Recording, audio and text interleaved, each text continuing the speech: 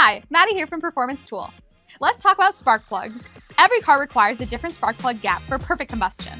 It's super easy to check and adjust the gap of your spark plugs. For spark plugs with nickel or copper electrodes, you can use a simple coin tool to measure and adjust the gap. Start by carefully inserting the thinnest part of the tool under the electrode. Slowly move the gauge under the electrode and feel when the spark plug comes to a stop. You can see the gap measurement listed on the outside edge of the tool. If your spark plug gap is too wide, you can gently tap on the electrode on a hard surface. It doesn't take much to move the electrode. If the gap is too thin, don't force the gauge into the electrode. Use the hole on the tool as you gently pry the electrode wider. Some spark plugs are made of precious metals like platinum or iridium, and these electrodes are more delicate than traditional ones. For those, we encourage using a feeler gauge like this one to measure spark plugs. Start with the smallest gauge and work your way up until it fits snugly. Don't force it, you can damage the delicate electrode material inside. Adjusting the gap with this tool works the same way as the coin. Be careful not to overdo it.